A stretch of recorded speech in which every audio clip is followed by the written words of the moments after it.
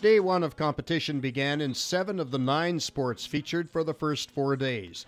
Beach volleyball is a game that originated in Southern California and Hawaii. With its introduction as an Olympic sport in 1996, it now has worldwide popularity, even in countries without traditional beaches. I think it's the culture of the beach game. You're outdoors, and you get to be a little bit more casual than the indoor game, and dress accordingly. And you'll see that the guys will have their tank tops, and the females will have a sports top and that sort of thing. So it's the weather. Look at the weather out. It's beautiful, right? You get to go to the nicest beaches in the world. You get to play on the nicest sand in the world. So. While this is the first year for beach volleyball in the Western Canada Summer Games, BC has already been a dominant force in the sport, with the team led by flag bearer Nick Del Bianco. Del Bianco played indoor volleyball with the CIS champion Trinity Western Spartans last season. In the beach game, he's been on top nationally and internationally since 2008. 2 years ago, me and my partner here, Ben, we went to Switzerland for an international tournament, came first there.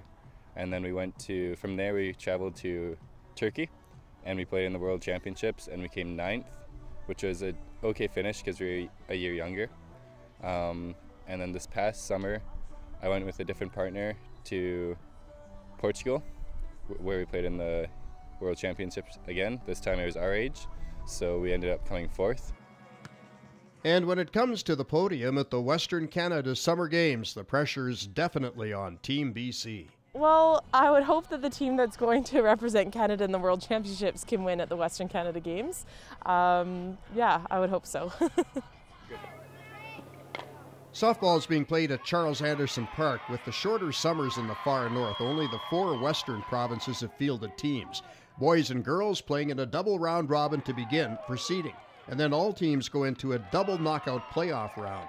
The team that wins the gold could end up playing as many as 10 games in 4 days. BC, you know! This game is between Saskatchewan and BC. There are few fans anywhere in sport as dedicated and as passionate towards their teams as the fans from Saskatchewan. You are passionate about your team. We are passionate about our teams because we are the team. We're all from Saskatchewan, and it doesn't matter where you're from, we all represent our province. We come together as one. Yeah, we're together. So, what did you think of the football game last night? There was a football game?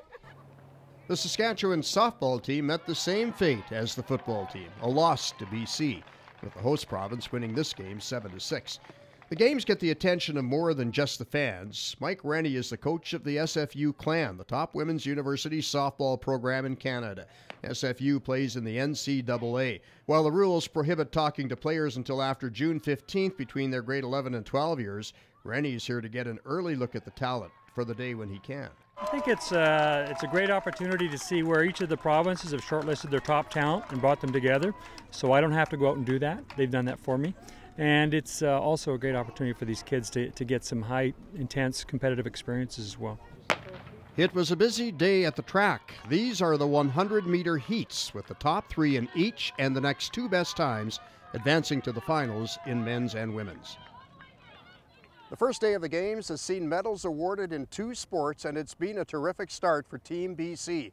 So far, in the early medal count, athletes from this province have won a total of 8. 2 gold, a silver, and a bronze in triathlon, along with 2 gold, a silver, and a bronze in track and field. This is the early day 1 medal count. BC in the lead at 4 gold, 2 silver, and 2 bronze for 8 in total. Alberta's running a close second at 1 gold, 3 silver, and 3 bronze. Then it's Manitoba with 4 medals on a gold and 3 bronze. Saskatchewan has a silver and a bronze. So far, the Yukon and the Territories have been blanked. Nunavut won't start competing until the wrestling events get underway on Sunday.